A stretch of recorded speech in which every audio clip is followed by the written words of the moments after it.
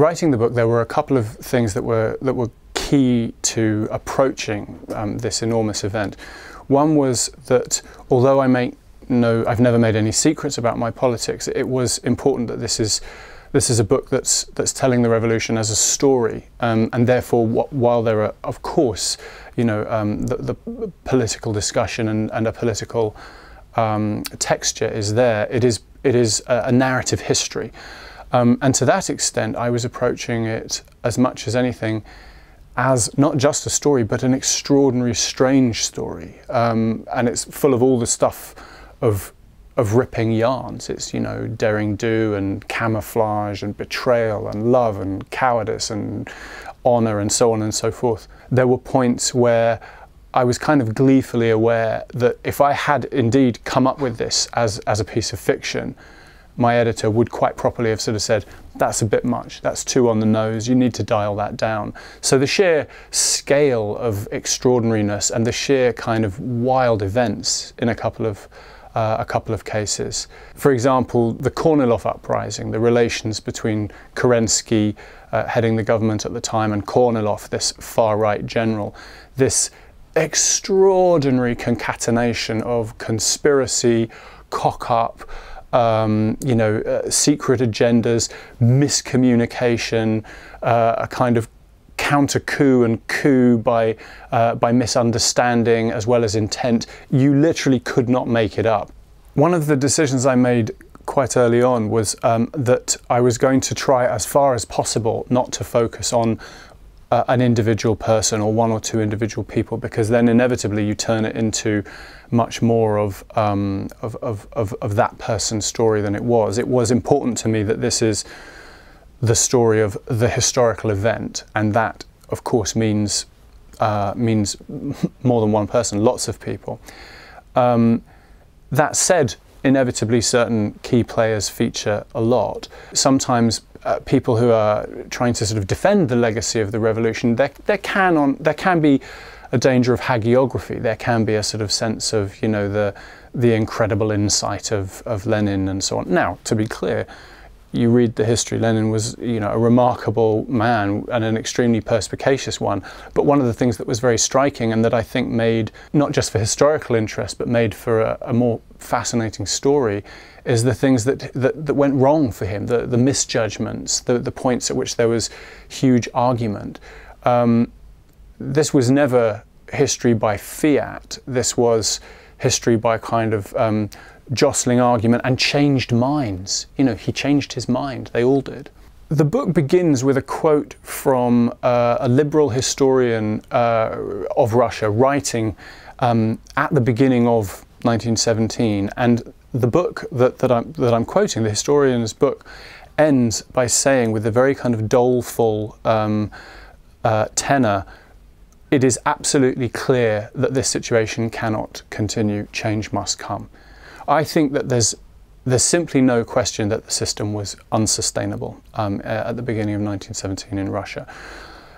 The question was what happened next. The question was what was going to happen to this system, what was going to replace it, and how. That's the key question. So was the revolution inevitable in the outlines of what happened?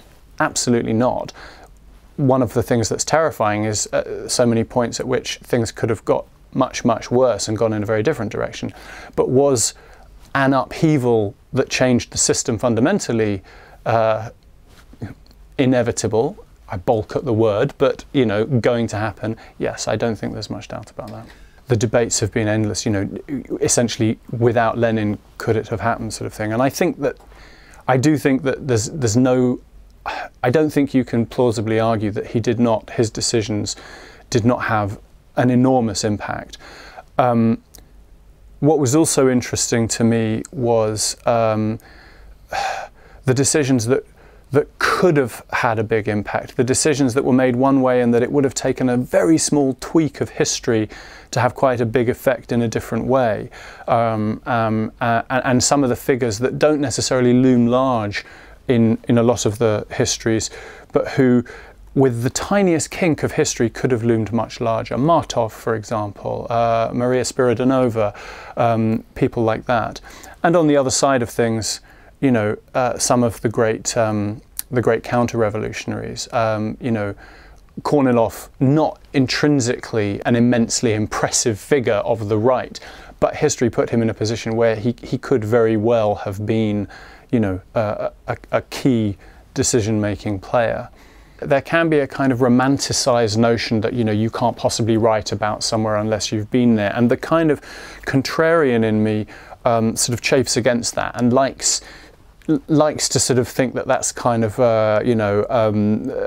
sort of poetic nonsense. And if you've read all the stuff, you know the facts, why can't, But that any such kind of remnant was kind of humbled by going to St. Petersburg. And it is truly very difficult to express exactly why. There was for me something about inhabiting the city's scale, seeing the height of the skyline, being surrounded by these particular facades between which these events that I'd been writing and reading about had occurred, that did absolutely change the book, and that sent me back to the draft and groping in this very kind of exciting way to express this, I think, ultimately inexpressible, ineffable thing about the specificity of place.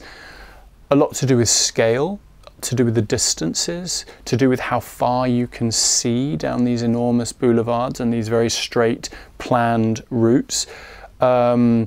Something to do with the particular pedestrian rhythm of a city in which, if you keep walking, you keep coming up against canals. Something that wouldn't have occurred to me in the reading, but that made for a particular urban atmosphere. I grope to put it into words, but I think that's okay. That's part of that surplus, that thing which is inexpressible that you kind of grope for, was absolutely there. And I was very both surprised and pleasantly surprised by the impact that being there did have on the book. In a way, the most important thing about the Russian Revolution still now is both ludicrously simple and breathtakingly exciting, which is that, in an epoch in which we have been told for decades that there is no alternative, you literally have a moment, a glimmer, at which things were radically other. There was an there was an attempt to usher in something fundamentally different. Things were different once, things could be different again. I think in terms of what the writing of this book could carry through to when I write fiction, on the one hand, there's plenty of details of history. As I say, this is an extraordinary story, an extraordinary set of circumstance. And as I was researching, I was constantly making notes in the other notebook, in the notebook for future stories, particular characters, some of the religious sects that were thrown up with these incredible theologies that I would have loved to write much more about, but didn't have space and time. So there are details of the history that I wouldn't be at all surprised if crop up in fiction from now on. And at a more general sense, something about this very powerful sense of kind of yearning. I think that's something which you feel all the way through the process of the revolution and preceding it, and that then combines with this sense of mourning that happens after it and after its degeneration. That sense of Sehnsucht is something that I have felt for a long time, but was given a very powerful articulation by the revolution and by researching the revolution, and I am certain I will return to it. I don't think there was any moment in which I realised, to my surprise, that I was admiring or had fundamentally changed my opinion about any of the the particularly well-known figures. I didn't become a fan of the Tsar or the Tsarina, for example. But what is true is that the more you read about them, it's not just a question of sort of unexpected pathos.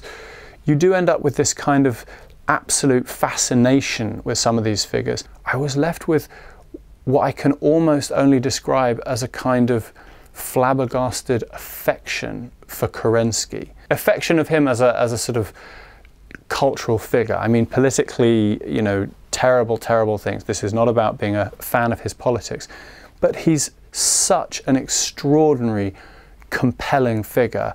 Someone who, if you were to script, would seem like someone wrenched out of a pantomime and put into a much more serious drama. Kerensky is someone who I could read and write about all day.